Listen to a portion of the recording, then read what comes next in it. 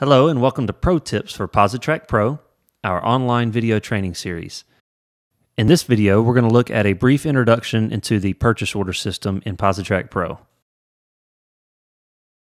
So from the main menu, choose Purchase Orders. And now we are in the Purchase Order main menu. Beginning at the top left, there is a list of current outstanding orders. And you can click on each of these POs individually to see what's included on each order. The first number you see listed is the PO number, and the supplier name is directly behind that. Below that, you'll see some PO details like when it was initially created and when it was last modified. Before we actually create an order, let's look at how we add and edit suppliers. So at the top, choose Edit Suppliers. This will bring up the supplier list. I can add a new supplier, or I can click on a particular supplier that I already have in the list and edit. So this screen that comes up will normally be set up by Positrak support. It contains all the electronic data interchange information that will be given to us by your supplier. But on the right side, there's two tables that you'll want to be familiar with. The first table is a list of vendor lines that are selected to come up for this supplier on normal stock orders. You can add and subtract from this list. If you want to remove a line code, just choose the X, answer yes, and now it's gone. If you want to add a line, just click the Add Line button, type in the line code, and press OK, and answer yes to is this the primary supplier. The next table is a list of alternate line codes. The purpose of this table is to translate the line code if your supplier's line code is different. They will always see their line code in their system. You will always see your line code in your system. The line codes are translated at the time that it is electronically submitted to the supplier. Again, you can remove the line code by hitting the X, and then you can add a new translation by hitting Add Single Alternate.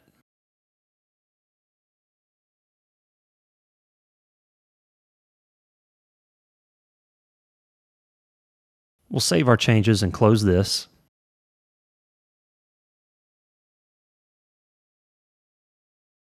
So now let's create a new PO. I'll click Create PO, and then I have a list of a number of purchase order types that I can choose from. The most common two are listed 1 and 2. Number 1, order at or below min to max, or number 2, replace daily sales. But I do have other options such as a manual or special order, where I can just type in a list of part numbers to generate an order. For this example, I'm going to choose number 1, order at or below min to max. And the screen that comes up is the purchase order editor. My default supplier will come up first, but if I need to choose a different supplier, I can drop down the list and choose a different one. I'll leave it at my default, and I'll hit Get PO Report. And you'll see the purchase order populate on the screen. First of all, you'll notice down at the bottom right the total part count and the order total for the items that are currently on the purchase order.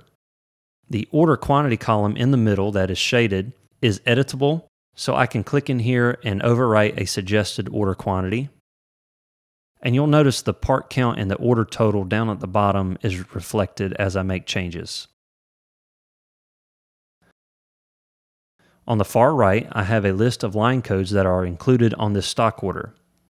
I have the option, if I want, to remove an entire line code at a time off the suggested order. I can just click the red X, and it will remove all those parts included under that line code. For instance, if I just want to order them separately, or if I'm trying to get my order total down, I can remove an entire line code at a time. And again, you'll see the part count and the order total reflected at the bottom as I make changes. I have some history options for the parts that are on the stock order. I have a quarter to date sold, I have year 1, and I have the date that it was last sold. So all of these parameters together will help me decide if I need to reorder specific parts or not.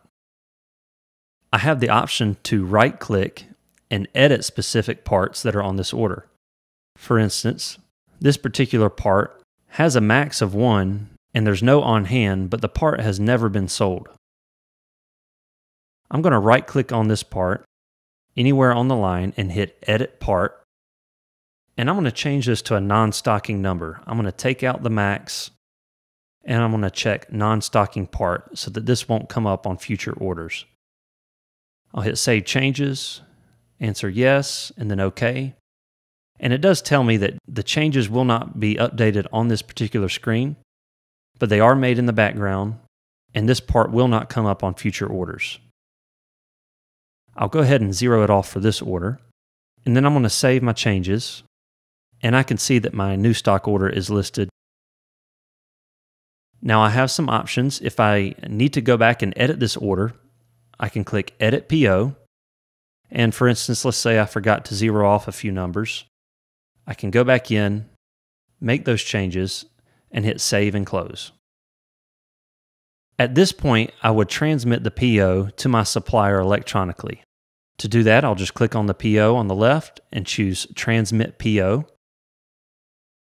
And if I hit Submit, that order will go directly into my supplier system. Once I click on a PO, there are a few other options. If I need to discard or delete a PO, I can just hit Delete. I can print it, and I can email a PO. For instance, if my supplier doesn't support direct electronic communication, I can send them an email copy of the PO. The next day, when the order comes in from my supplier, I'll need to make any necessary edits and then post it. For instance, if any numbers were back ordered, I'll need to go in and edit the PO to zero those numbers out. So I'll choose my PO, I'll hit Edit, and let's say, for instance, they shorted me on this particular number. I'll zero that off. I'll save my changes, and now I can post the stock order. Again, click on the PO, choose Post PO, and hit Post PO again. It will ask me if I want a posting report. I'm going to answer no, and it will post each line item back into inventory. I'll hit Close, and I'll notice that my PO is gone out of the list of outstanding orders.